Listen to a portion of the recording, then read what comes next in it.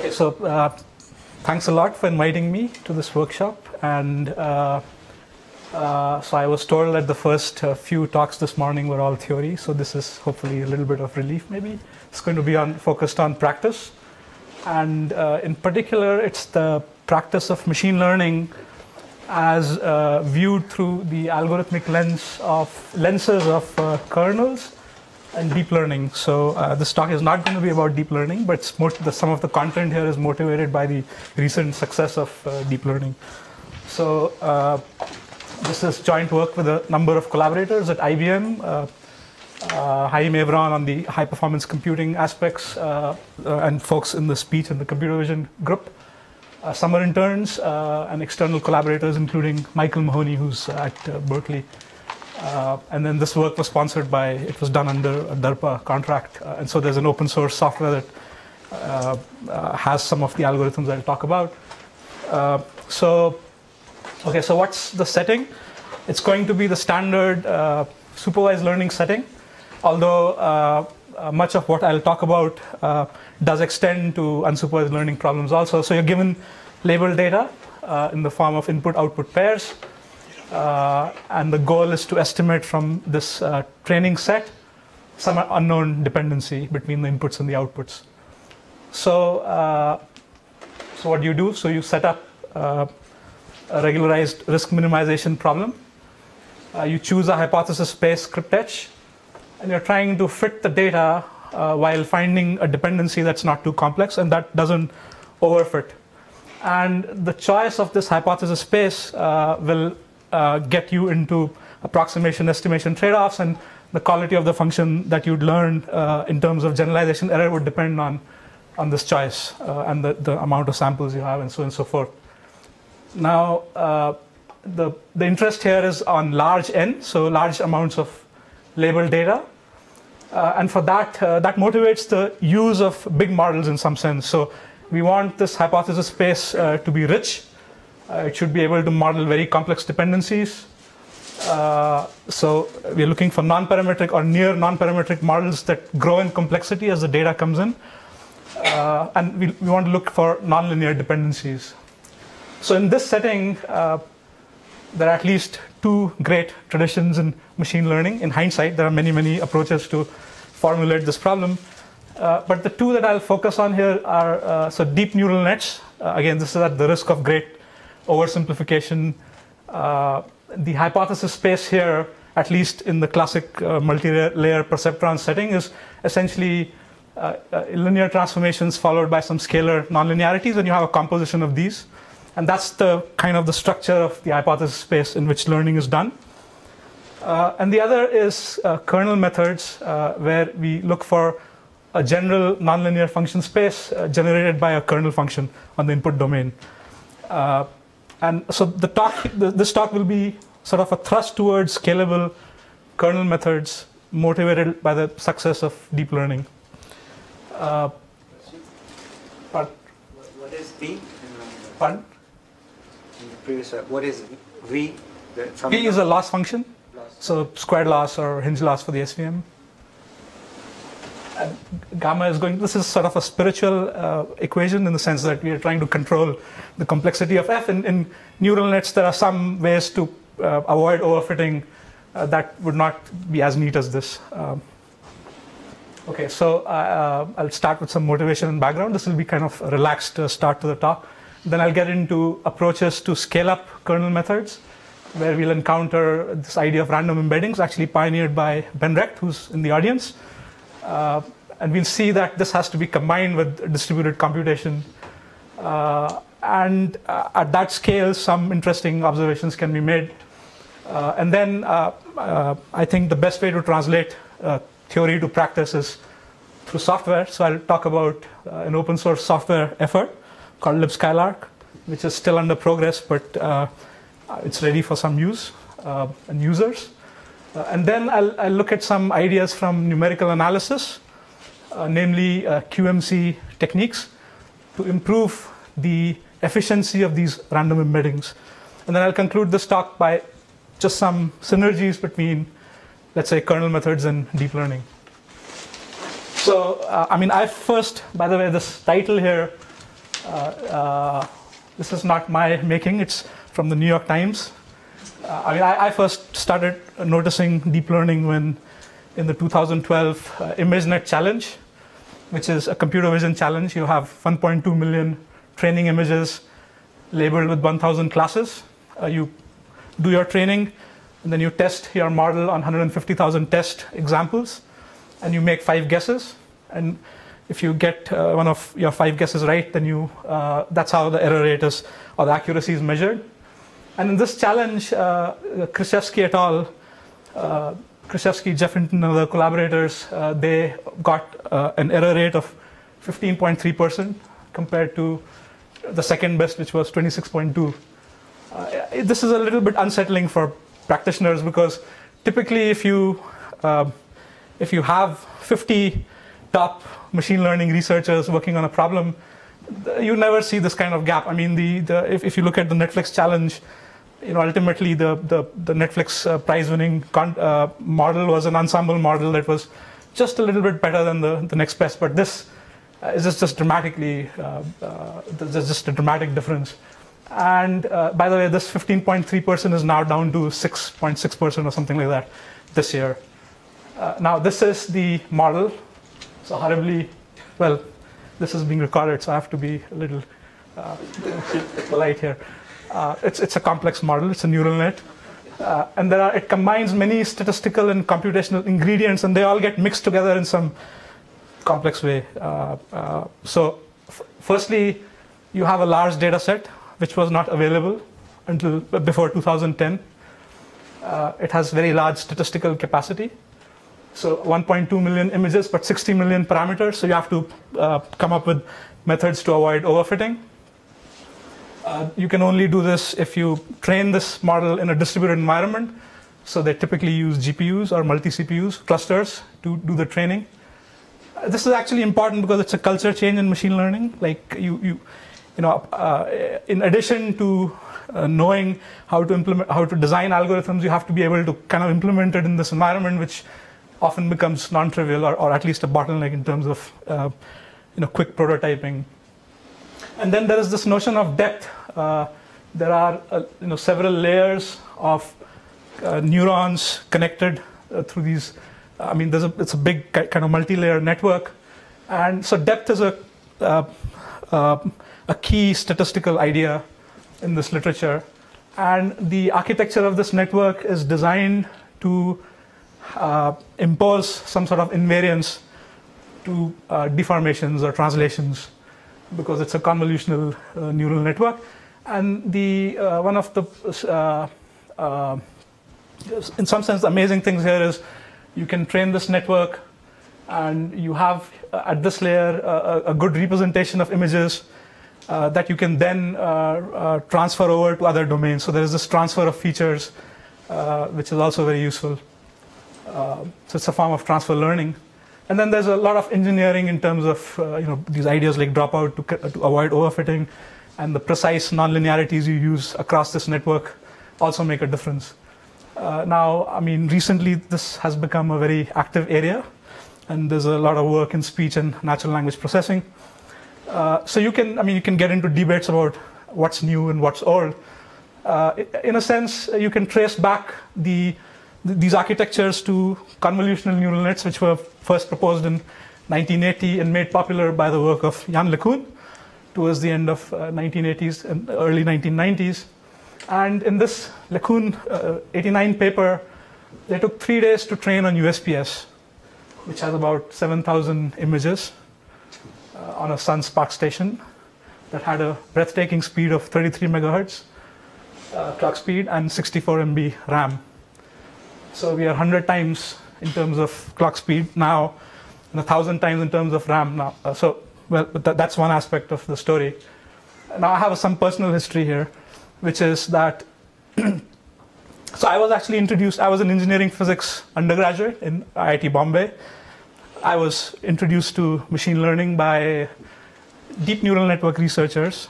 And the first experiment I ran was actually to train a deep neural network on UCI dataset, Wine dataset, which is, 100 examples in very low dimensional space.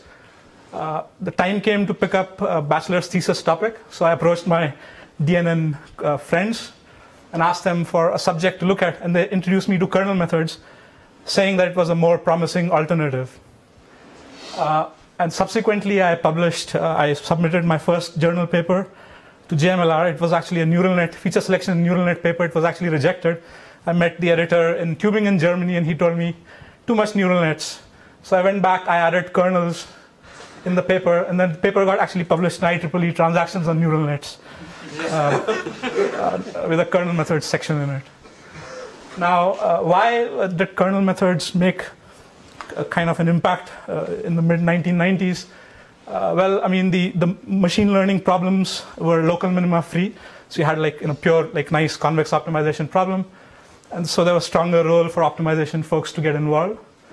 They were considered as theoretically appealing in the sense that they had connections to functional analysis, and some nice ideas kind of got together. They could handle non-vector data. So you could have kernels on strings, and you just, on the input need not have any structure. It could be just an arbitrary set. And if you could define a kernel on it, you could do machine learning.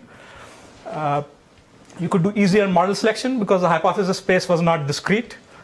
Everything was continuous, so model selection was easier. And in practice, they matched neural nets in many settings, although they never scaled very well with respect to the number of samples. They scaled very well with respect to the dimensionality of the data, but not with respect to the number of samples.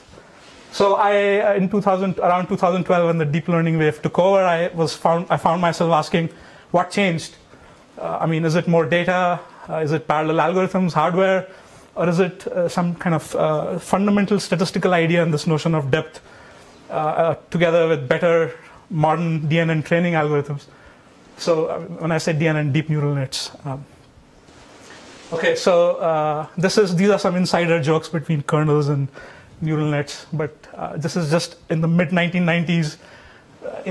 These methodologies were seen as competitive to each other. This is a bet between Larry Jackal, who was head of AT&T research, and Wapnick. So AT&T, Bell Labs seemed like there were a confluence of ideas and researchers working on these different lines of effort. And so here, Jackal bets that by March 14, 2000, people will understand qualitatively why big neural nets working on large databases is not so bad. Wapnick is the kernel guy, bets that Jackal is wrong. But if he can figure out the theoretical conditions, then he still wins the bet, right? So I mean, Jackal probably lost this bet. But and Wapnick said that no one in his right mind will use neural nets that are essentially like those in 1995. Wapnick probably got this wrong because I mean the fact of the matter is they're used heavily in the industry, so there's an enormous traction around these ideas. Now, depending on the density of deep learning folks, sometimes I skip this slide, but I'll just let you read it. The point here is not to make it seem that we are going after like a competition. It's just to actually find synergies between these two different algorithmic ideas here. Now, at IBM, I mean, if you do anything other than deep learning, then you have to justify why. You should edit that, by the way. So here's my justification. So I mean, this is the way I like to explain why kernels. I mean, it's just mathematically very natural. So we think of data as elements in a vector space. We think of models as elements in a function space. Now we want to put some structure, mathematical structure on this function space. We want to do geometry, so we want to have a notion of inner product and an associated norm.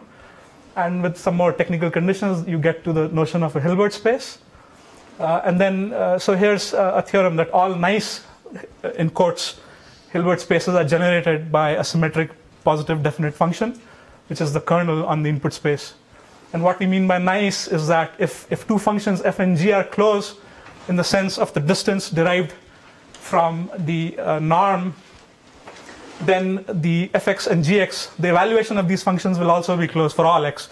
So in a sense, the norm controls the behavior of these functions everywhere in the input space. And so these Hilbert spaces with this nice property are called reproducing kernel Hilbert spaces. And because they are so foundational, they arise everywhere, right? So you can trace their history back to the work of Orangen and Bergman in functional analysis in the 1950s. Parson took these ideas and applied it to time series analysis in the 1960s. They arrive in partial differential equations, numerical analysis, and then subsequently they found their way smoothly into machine learning, where they just arrive, there's just all over the place, right? There's a complete battery of algorithms based on kernels. So, another reason is if you want to do deep learning, then in principle it's possible to compose a deep learning pipeline using functions drawn from an RKHS, right? So even in that context, they're still relevant. Okay, so let me now switch to the more technical part of the talk. So we'll discuss scalable kernel methods. Again, so we have this empirical, this regularized risk minimization problem where the regularizer comes from the norm in the RKHS. We have chosen a kernel K. Then this is an infinite dimensional optimization problem. The properties of the RKHS imply that the optimal function will be a linear combination of these kernels centered on the training points. So now let's just look at V equal to the squared loss. Then it turns out that to compute these alphas, so you can plug this back in and turn it into a finite dimensional problem, which becomes solving this dense linear system, where this K is the gram matrix of the kernel. And it's dense typically. So the running example for a kernel will be a Gaussian kernel. So you want to solve this linear system. This is a big matrix. You require n squared storage, dense linear algebra, n cube, training time. And this really is the killer. At test time, given a new X prediction requires you to revisit all your training data. And so it's order ND, where n is the number of samples and D is the dimensionality.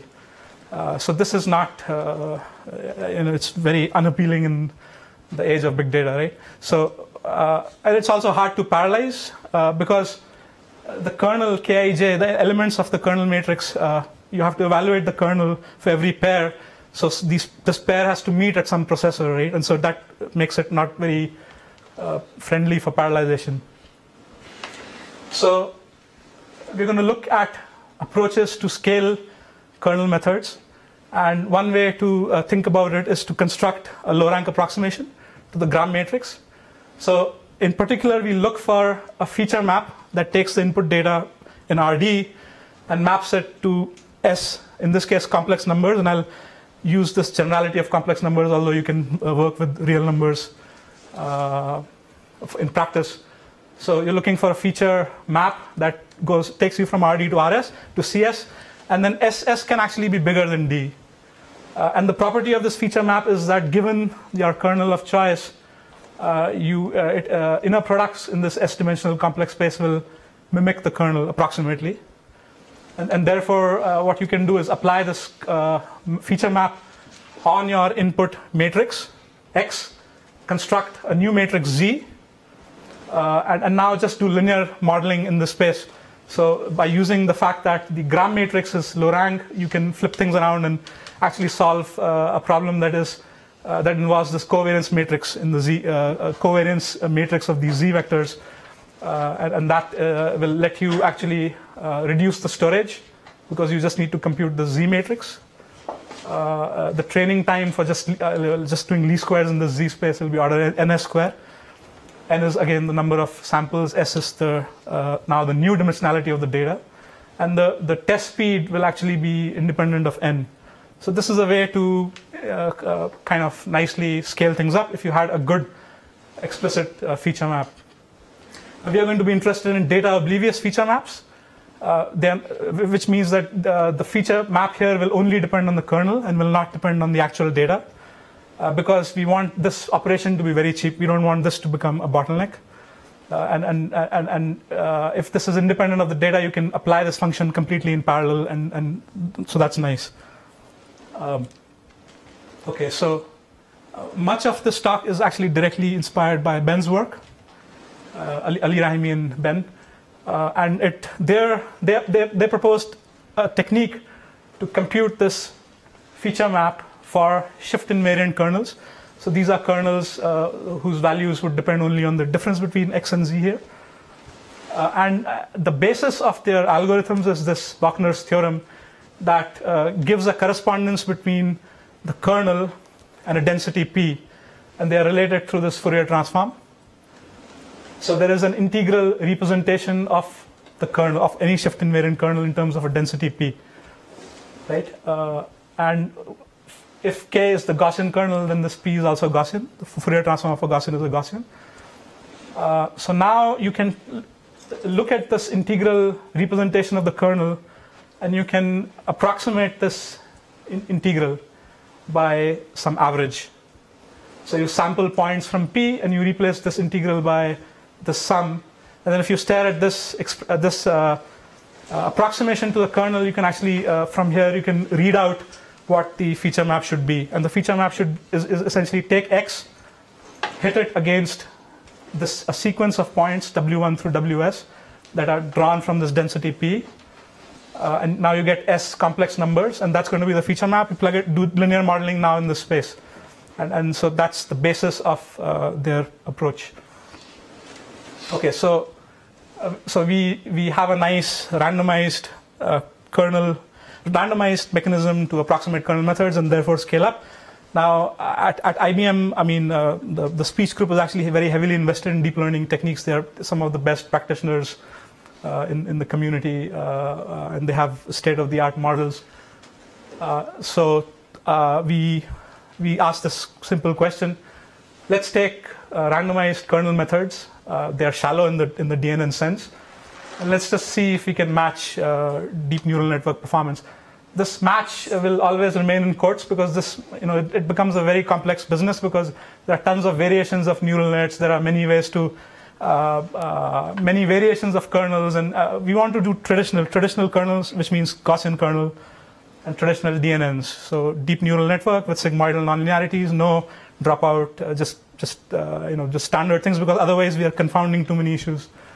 So here's a MATLAB code that implements the randomized approach. So you construct this Gaussian random matrix. Then you take your input data X, input matrix X, hit it against this Gaussian random matrix, and compute these complex exponentials. You get the Z matrix. And then this is just the least squares solution, right? Okay, so now here's what we get. So on the x-axis here is the number of random features. So we go from 0 to 80,000. Say a little more about the data. It's just under that top blue line, predicting HMM states given short. What does that mean? Oh, so this is actually a complex speech recognition pipeline, which is composed of a hidden Markov model that models the temporal structure of speech. The hidden Markov model has transition probabilities and emission probabilities of basically subphoneme states. Essentially, they flip things around and they use a discriminative approach like a neural network to actually predict the HMM states. Then using Bayes' rule, they flip things around and actually get the emission probabilities, and then they do Viterbi, and from there they actually can decode the frames, acoustic frames that are represented in terms of like some short-term Fourier transform coefficients. And from there they can get the predicted sequence of phonemes. So it's a... What's the data that you're showing us a picture of?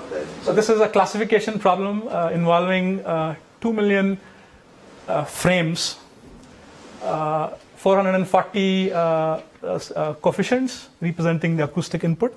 So this is one frame and few frames around it. And then there are 147 states of the HMM that we are trying to predict.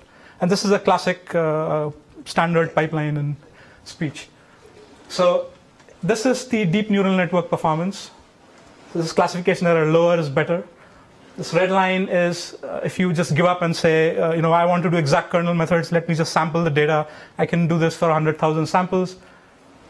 So you've discarded some data, you're going after exact kernel methods, you don't do very well, right?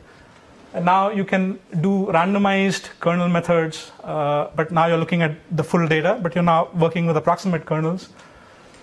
And as you pump in more and more random features, the performance improves. Now, at some point, you stop because, well, one reason to stop is that this MATLAB script will start giving you out-of-memory errors. The first time this happens is actually pretty early in this curve. because the Z matrix will blow up. It's 2 million even if you have 1,000 random features, it will be like 2 billion numbers. But you can get over that because ultimately you're interested in this covariance matrix. So you can kind of materialize Z in blocks and just keep adding to the covariance matrix. And therefore you can kind of push this a little bit ahead. And at some point, even this trick of streaming incremental computation of the covariance matrix won't, you start running into memory issues because now you're working with 80,000 random features. So, I mean, what we realized was we needed distributed solvers to handle both large number of samples as well as large number of random features. Vikas, can you comment really quickly? I'm sure people are confused about it. Why is that red line worse than the Fourier features? But that's just sample the, you want to do exact kernels, you just sample the data. So it's so like thrown away, most of the data. Throw away almost all of your data. Right. And now train on which is what people typically have been doing. Yeah. Throw away almost all your data, train on the small kernel and see how it works. Right. So go after exact kernel methods, but on sample. So this is much worse.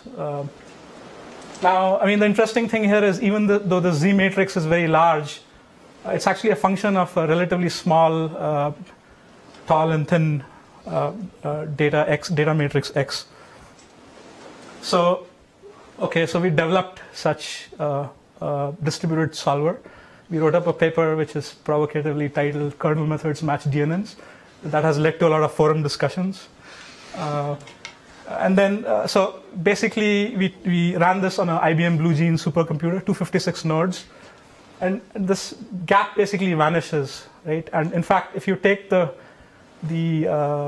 output of the model, which here this is measuring frame classification error, and if you lift it to phoneme classification error, turns out that the error rate that this kernel model gets is actually lower by 1%, which is considered significant with respect to the best DNN model that I did not train, the DNN experts trained. Right. On the other hand, the best numbers on this is among the most heavily studied data sets in machine learning and speech, and the current record is 16.7% phoneme error rate using convolutional neural nets. But there's a ton of engineering in the middle. But this is encouraging. It's the best kernel methods number, and when things are kind of you're on an even playing field, then there is not much difference. That's the main point here. What's the best results on the same feature set? Like I think these guys use different acoustic features. Yeah, that's true. Use the same. But, it's impossible to make things exactly. So between our DNN and us, I mean the DNN and the kernels, we used exactly the same features. But this record is with. No, but I think this feature set is basically standard. I think those guys actually do use the acoustic waveform directly, and they don't use the 440. Right. Yes. I think there is a benchmark where everyone uses like the standard 440. Yes, or variations of that. Yeah. And do you have an idea how much better the DNN people are? Because I don't think it's anywhere near a CQ. Like I think it's still pretty high. What the CNN people are doing. No, but the DNN people are on the same 444 feature set. Any one of the same 440 feature set. I don't think it's that much lower than this 30, but I'm wondering how much lower. It's not that much lower. I mean, in Jeff Hinton's paper on dropout, he reports 19.7%. But yeah. I mean, again, like that's exactly what was discussed on the forums. That they didn't do dropout, they didn't do ReLU, and I mean, but that's not the. I mean, at least when things are made completely, comparable, then we don't see any. I mean, dropout is comparable. This is just regularization. So I wouldn't. What's that? Dropout is comparable. Like I wouldn't have to compare. But it's a different type of regularizer, and then one can ask, do you have L2 on both sides, or? Sure. I mean, it is fair. You pull some random thing out, and then you run these squares, and then you have to compare against lots of other engineering. I mean, I think if you want to get the smallest number, if you want to make that number as small as possible, neural nets are always going to have the smallest number. And that's always been true, because they have lots of parameters, and you get to keep looking at the same data. But like these things have lots of parameters too. You can just keep adding more and more features in the soup. That's the point of this, right? No, like, that's not. Okay, but what do you mean by parameters?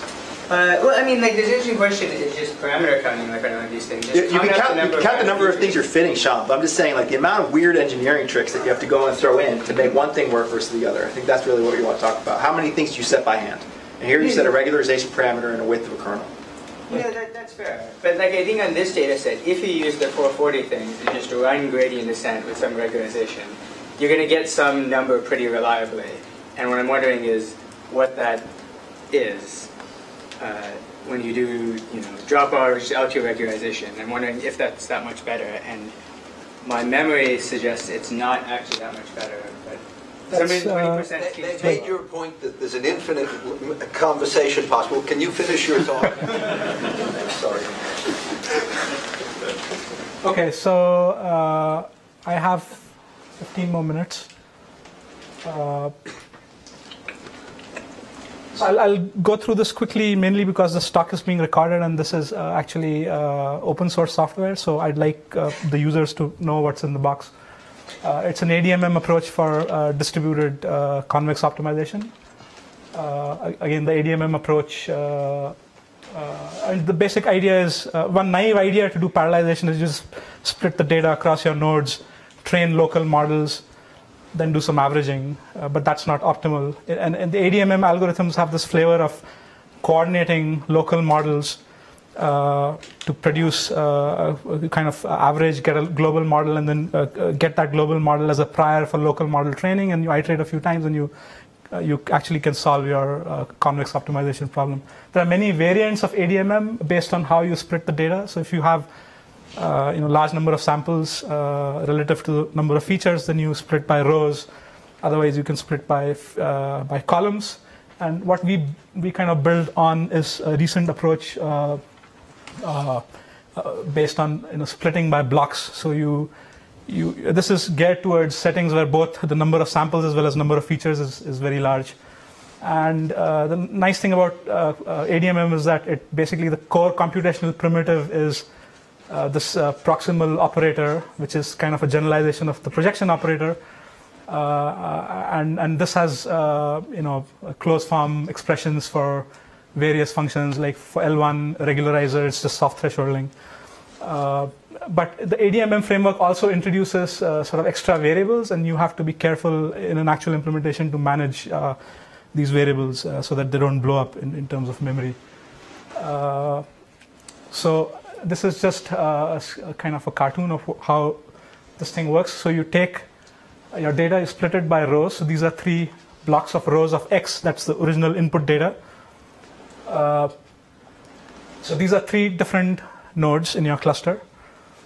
You launch MPI processes that will take ownership of these blocks. And these MPI processes, so this is a hybrid parallelism environment where you have a cluster of nodes, you want to do message passing between them. And within a cluster, you have multiple cores, and you want to do shared memory parallelism there. So you have multiple cores that are then spawning off, and they each have access to this transformation operator. And this thread will say, I have X1, I want the second block of Z, and this thing will be materialized. This Z matrix will never be materialized upfront because that's a killer. And then there are some issues here in terms of how you manage like large random matrices in a parallel environment, and also to make things reproducible. So these threads will take ownership of different blocks of Z. They will each compute their local model. Then they'll synchronize a little bit. Then these local models will be reduced at a master node. The master node maintains 2 copies of the model. One copy is sort of an aggregate opinion of the rest of the workers. Another copy is the private opinion of this node. And what it does is it assimilates its private opinion with the aggregate opinion of the rest. It then massages its own personal opinion using the prox operator. So again, like L here is the loss function, R here is the regularizer. So if you're working with L1 loss, then this will do some thresholding. And then these things are shipped back to the rest of the nodes, and this iteration proceeds. And you just kind of rematerialize these blocks on the fly. So the memory requirements are fairly low. One of the key steps here is this so-called graph projection, which is just a least squares problem. where things can be cached, and essentially the main step here is a matrix multiplication, a dense matrix multiplication for which you can use efficient BLAS routines. And the main, when we were working on this, we realized that there was a way to reorganize the Boyd and Parekh update rules to allow for large number of column splits, which is actually very important to reduce memory and computation. And there are many variations of this solver that one can look at, stochastic and asynchronous variations of this. Now this was, we scaled it on thousands of cores, BlueGeneQ cores. There are two different settings in which you measure parallel performance. The strong scaling setting is where the problem size is fixed. You throw more cores at the problem, and then you look at scalability. And of course, if the amount of work is not as large, then you'd see some loss of efficiency. But this is still actually considered pretty efficient in terms of speed up. And the other setting is weak scaling, where every time you double the number of processors or increase the number of processors, you increase the workload at the same time, and you expect the computation time to roughly be the same, and that's what we observe. So this thing actually scales very nicely. So okay, I'm going to just also remark on the way that on MNIST, again, convolutional neural nets perform extremely well. Gaussian kernel, which is not incorporating any invariances, does not do that well. But once you use a representation of images that is somewhat deformation invariant, you actually narrow this gap. The main point here is when similar prior knowledge is enforced in either framework, the performance gaps actually vanish. And again, like if you want to train CNNs and they work well, then again you can use some RKHS or kernel-based ideas there also. And I'll just touch upon that a little later. Now, this is the link to a software package called libskylart.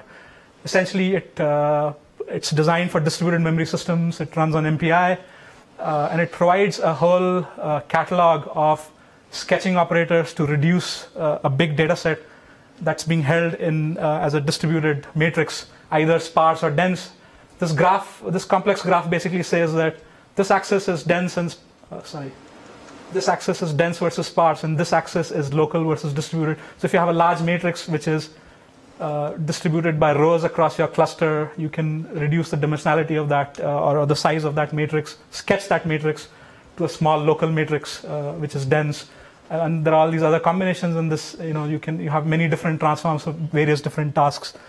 Johnson-Lindner-Strauss transform, faster versions of it, and also the random Fourier transform that I just talked about for kernels.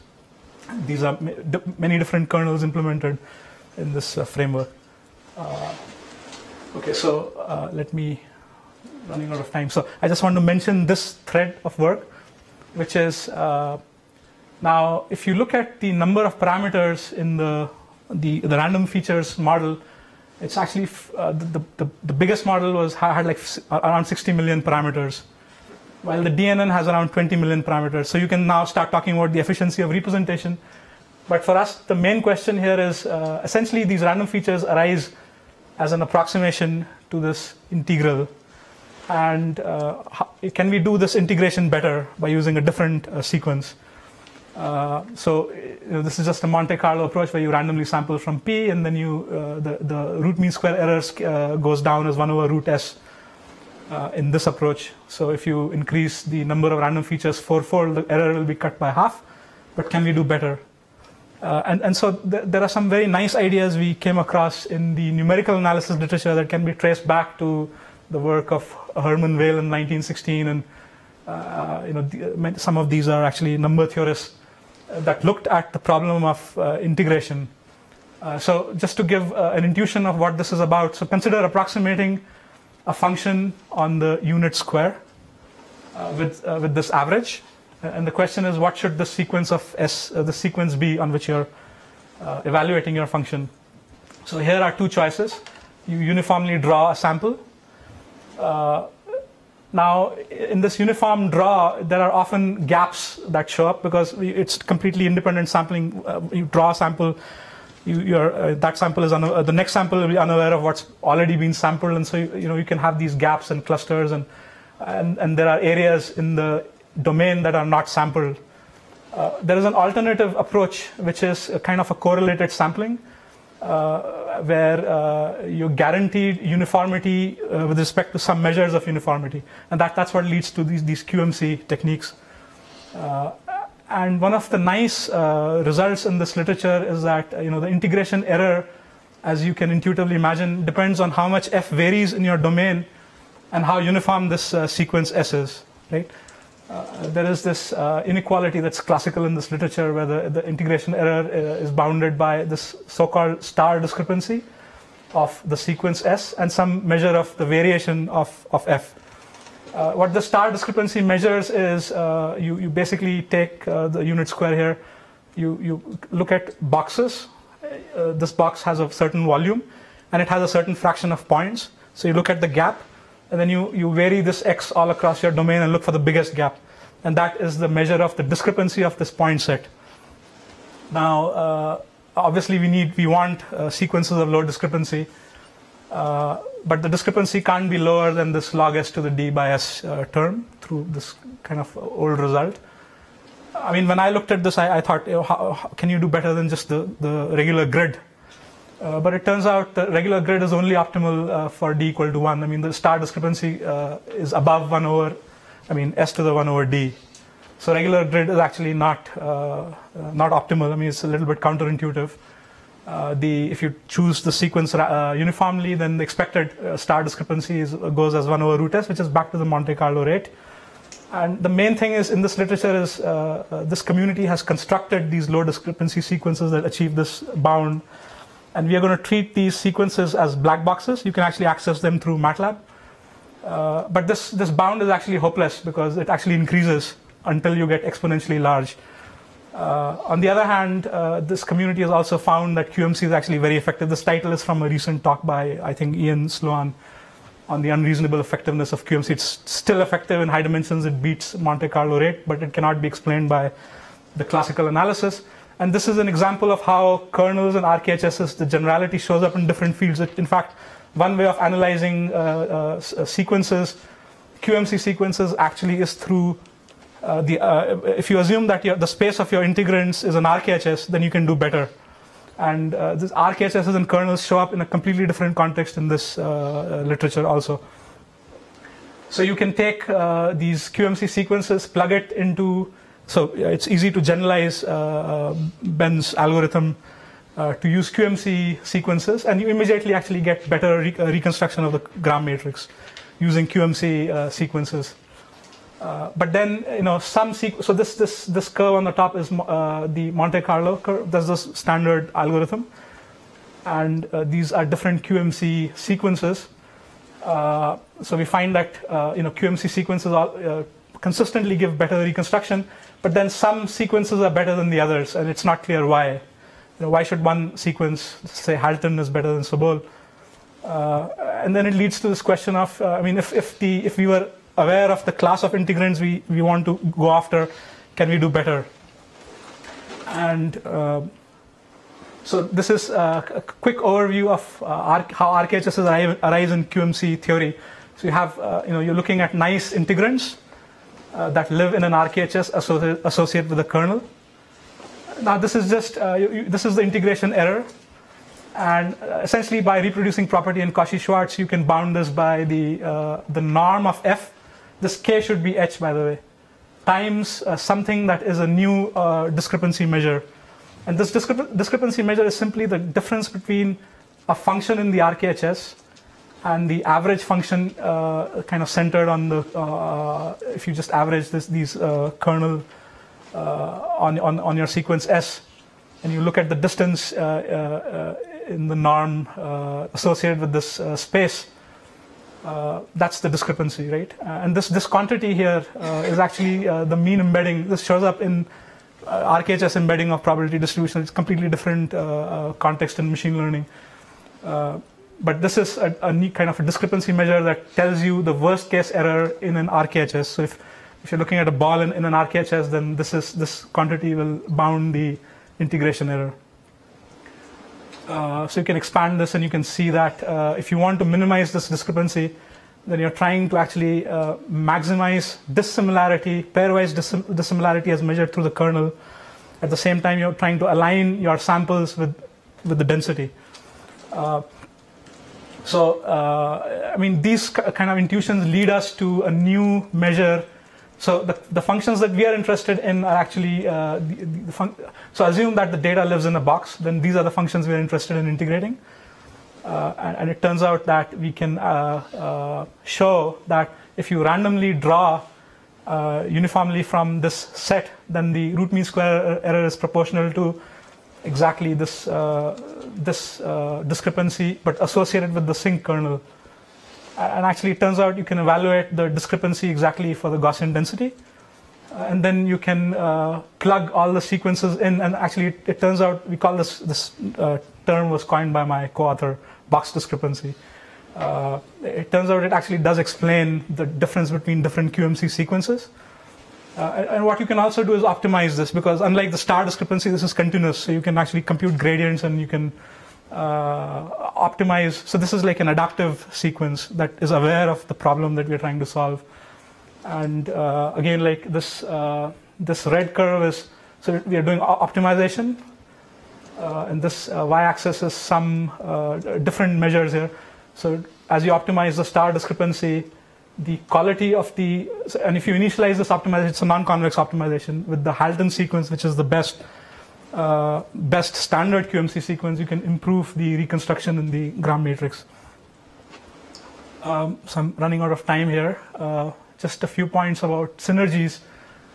This is actually, turns out you can give a neural network interpretation to the random features technique, right? I mean, except that, so these are the inputs. These are your random features. These are your outputs. But in some sense, you have, what nonlinearity should you use in the hidden layer? You can justify these complex exponentials through the Bachner's theorem. As you take this hidden layer to infinity, we can exactly say that this neural network represents the class of functions generated by the Gaussian kernel, or the shift invariant kernel you care about. The first layer here is randomized. The weights are drawn from some density that's associated with the kernel. And the second layer is optimized. So there is this issue of randomization versus optimization. It turns out in deep learning literature, they have found examples of convolutional neural nets. So there are papers like this that say, so they were looking at different convolutional neural nets, and they found that the most astonishing result is that systems with random filters and no filter learning whatsoever achieve decent performance. And so in some sense, so there's another paper that tried to analyze why these random keeping things random actually is not that bad. A surprising fraction of the performance. So if you get the architecture right, you can replace optimization with randomization, and I think that's a kind of an interesting theme to build on. And there are also opportunities for kind of doing some theoretical work here, I suppose. And again, like there's recent work kind of in the middle of deep learning and kernels where you're looking at a multi-layer network, but now instead of kind of linear functions that followed by scalar nonlinearities that bring you from one layer to another, you can use more general nonlinear mappings defined through the kernel. And these are some recent papers. Actually, Lorenzo has done some work also on this. But these two are actually very recent works. And actually, they show that when you generalize using the insights from deep learning and kernels, you can compute kind of convolutional neural nets that are much more compact and give you the same performance. But I think the subject is ripe for some theoretical investigation. So here's some conclusions. Again, I'll be measured in my conclusion in the sense that some empirical evidence suggests that once you scale kernels and embody the same statistical principles as in demonstrations of deep learning, you get competitive results. And here it's important to combine both these randomized low-rank approximations with distributed computation. Doing one and not the other is not enough. We explored QMC integration ideas. The results were very promising, but we have not explored the applicability in large-scale problems. And I think there are some opportunities for designing, as I said, new algorithms combining insights from deep learning with the kind of the mathematical richness of kernel methods. So, okay, I'll stop here. Thank you.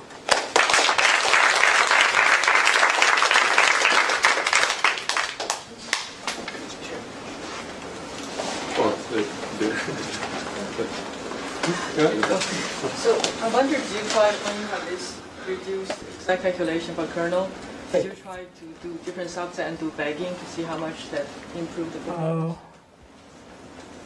No, we didn't try that. And in terms of running time, you said your running time. How did it compare with the deep learning running time? Oh, that is a complicated comparison because these are both distributed implementations, and the deep learning implementation was on GPUs. Ours was on a multi-CPU Blue Gene queue, and high-performance implementation is just very hard to compare. But our estimate is that they will be comparable, and it depends also on the number of random features. And again, as I said, there are many ways to compress that using, let's say, QMC ideas.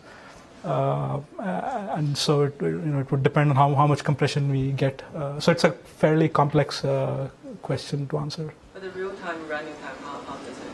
When you find The deep neural network running time is very hard to characterize, I think, because they do stochastic gradient descent. It's non-convex. I'm not. Is there anything that we can say about?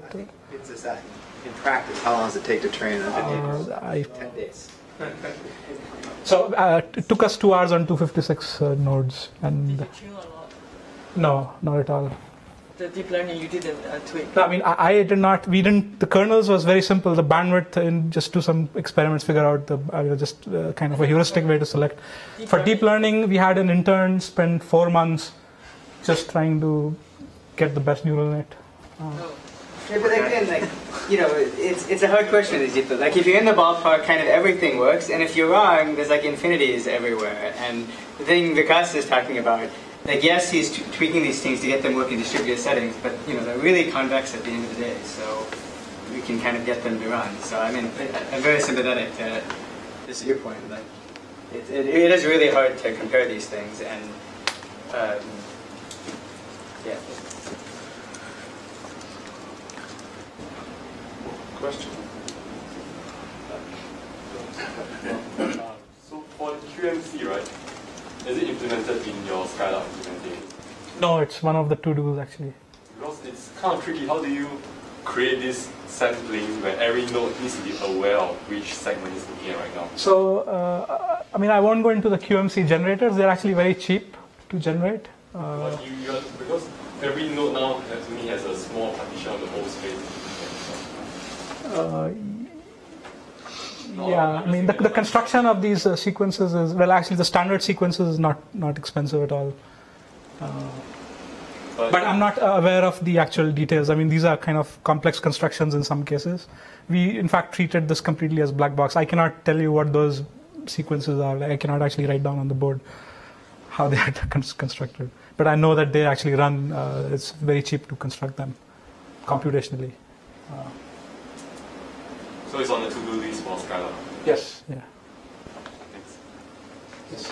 So this is partly like to Ben's question about compactness of representations, and like in these random features, they're just sometimes like simple tricks one can play that shave off like factors of 2 to 4 in number of features that you need to use. But this is significant in terms of runtime, which is the bottleneck here.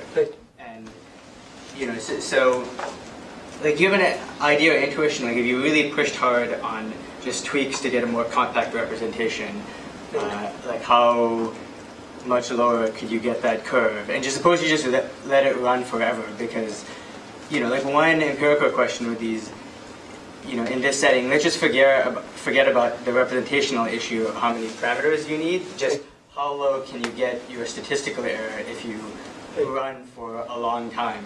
And so you just took this, random features, just kept adding more random features into the soup, and do whatever heuristics you want. Do you have an idea for when that will So work? it's a complex question because you're doing regularization through 2 different mechanisms. Yeah, The first is a low rank approximation through the number of random features, and the other is given a fixed number of random features, you're doing early stopping, right? And it's not clear to me. Just keep running it. Like, just do whatever you can to keep running it, because like, by running you mean increase the number of random features? both, yeah, because at least in my experience, when playing around with these things, it doesn't seem like you're running into the wall with an overfitting issue. It just seems like these curves keep going down super slowly. Yes, and, and the question is it really a compactness issue, what's going on in these deep learning, these deep neural networks? Versus if you just run this thing, will it bottom out at like 20% with some ungodly representation size or. I mean, I think it's also related to, for instance, it's unfair to compare these methods with, say, convolutional neural nets, because those. It's a different kind of work. Yeah, I mean, but that's important because you can get more compact representations if if you're incorporating prior knowledge, invariances, and so on and so forth. Then you might expect. That's fair. But this is more apples to oranges because one can certainly put in these methods with convolutional neural networks. But just this question, keep running. Like, what do we get? So I think you're back to this shallow versus deep in some sense. Yeah, this is exactly. And I don't have a good answer. I don't know. I mean still not. I don't know. Like I think there may be something to it. So that's why I think some of these kind of deep multi-layer things are also worthy of investigation. So maybe, obviously there is a lively discussion, but we can take it offline. Thanks.